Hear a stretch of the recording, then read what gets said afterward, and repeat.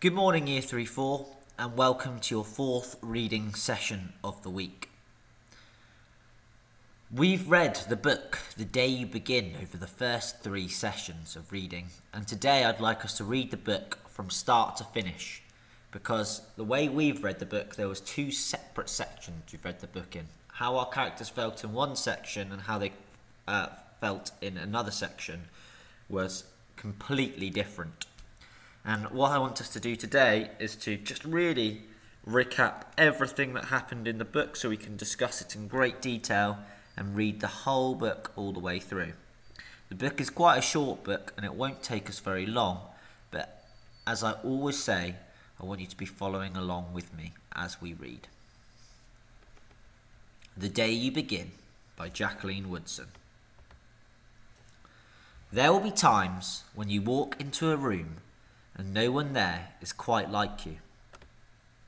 Maybe it will be your skin, your clothes, or the curl of your hair. There will be times when no one understands the way words curl from your mouth, the beautiful language of the country you left behind. My name is Rigoberto. We just moved here from Venezuela. And because they don't understand, the classroom will fill with laughter until the teacher quiets everyone.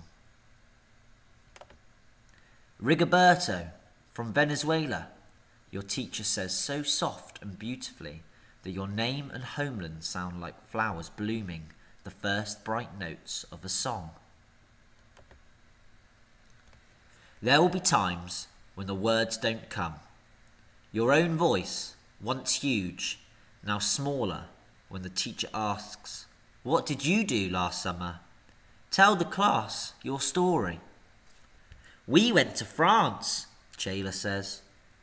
"These shells came from a beach in Maine." A boy named Jonathan holds out a jar filled with tiny shells so fragile they look like they'll turn to dust in your own untravelled hands. "My whole family went to India, Spain, South Carolina." Each souvenir a small triumph of a journey. Their travels going on and on. And as you stand in front of that room, you can only remember how the heat waved as it lifted off the curb, and your days spent at home caring for your little sister who made you laugh out loud and hugged you hard at nap time. You can only remember the books you kept on reading long after she had fallen to sleep. And in that room, where no one else is quite like you, you'll look down at your empty hands and wonder, what good is this when other students were flying and sailing and going somewhere? There will be times when the lunch your mother packed for you is too strange or too unfamiliar for others to love as you do. When even your own friend, Nadja, will wrinkle her nose and say, "What's in there, anyway?" And you'll wonder how she doesn't see the rice beneath the meat and kimchi. You'll wonder why she doesn't remember that rice is the most popular food in the world. There will be times when the climbing bars are too high, the run is too fast and far. The game isn't one you can ever really play. "I don't want him on our team. You can watch. Maybe you can have a turn later." There'll be times when the world feels like a place that you're standing all the way outside of.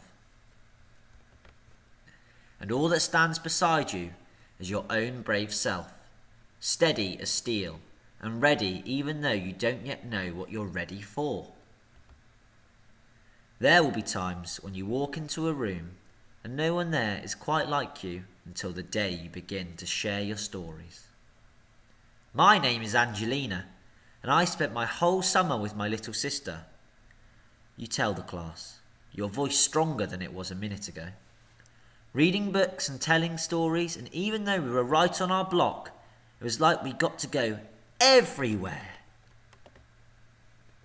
Your name is like my little sister's," Rigoberto says. Her name is Angelina too. And all at once, in the room where no one else is quite like you, the world opens itself up a little wider to make some space for you.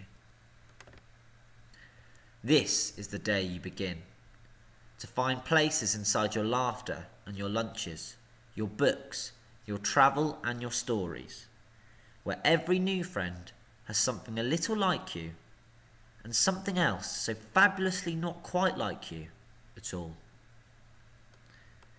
Okay, so we finished our book, and well done for reading the whole story along with me. As you can see, our characters go on quite a journey, and on the day they begin, they feel very different. But as they start to celebrate their differences, you can see that actually there's something that can bring us together, and that we should really, really be celebrating them. Thanks for reading with me today, and please go over to your guided reading session to look at where you're going to look, at some key vocabulary in the text.